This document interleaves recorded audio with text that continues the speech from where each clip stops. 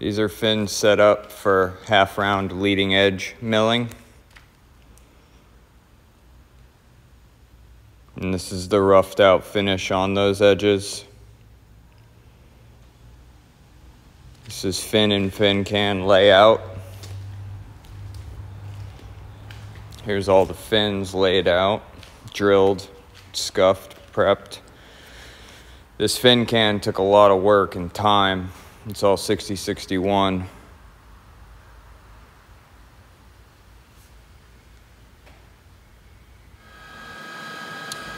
This is a titanium riser tube. There's 4 of them that it's getting drilled and tapped 3/8 by 16.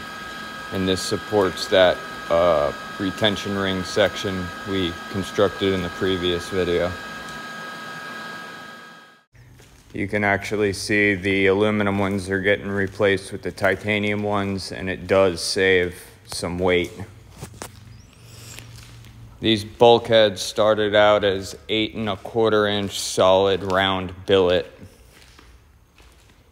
Now we got 24 feet of oxidizer tank tubing that's getting set up to be cleaned and degreased, and then on to honing for proper fitment and seal surface.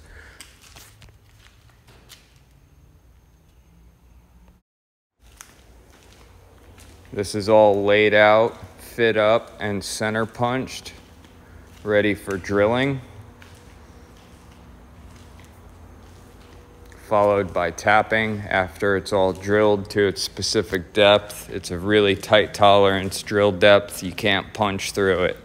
If you punch through it, the bulkhead itself or the closure is trashed, and they're not cheap.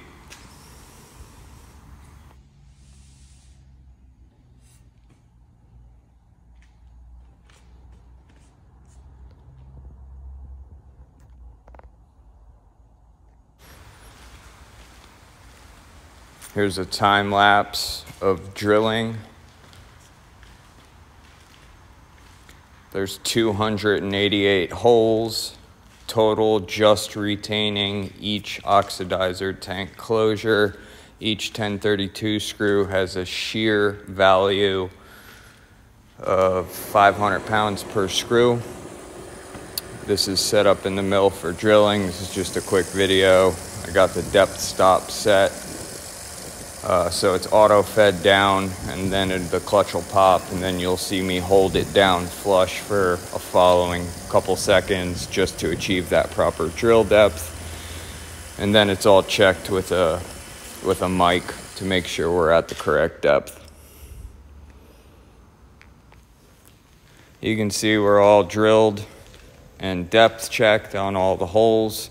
Now we got the Tapmatic 30X set up with a nice 3-flute 1032 bottoming tap. And we're gonna start tapping holes. It's an extremely time-consuming process assembling this vehicle, specifically in drilling and tapping. There's so many damn holes in this thing.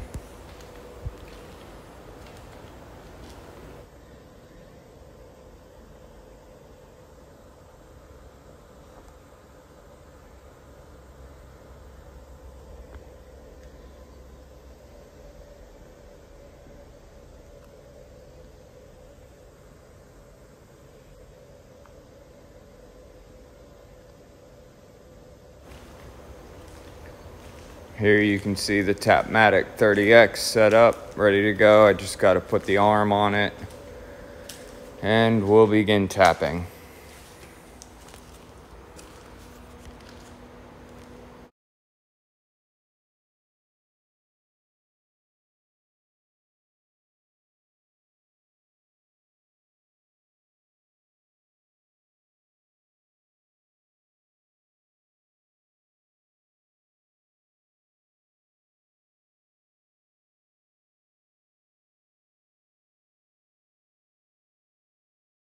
So here you're going to see me start to install the 288 1032 screws.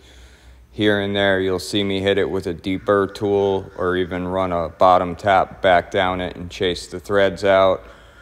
It's a extremely time-consuming process, but very satisfying in the end when it's all said and done and you sit back and you look at it. It's kind of mind-boggling.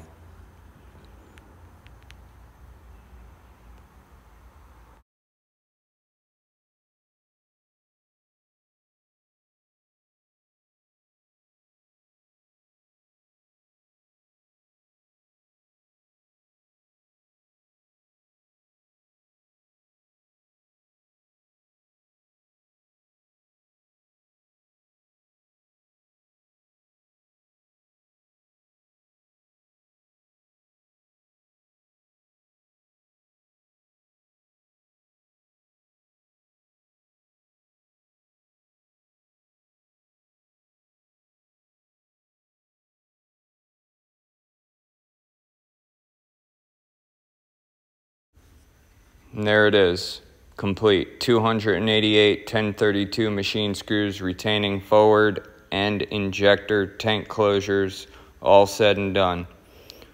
Until the next video.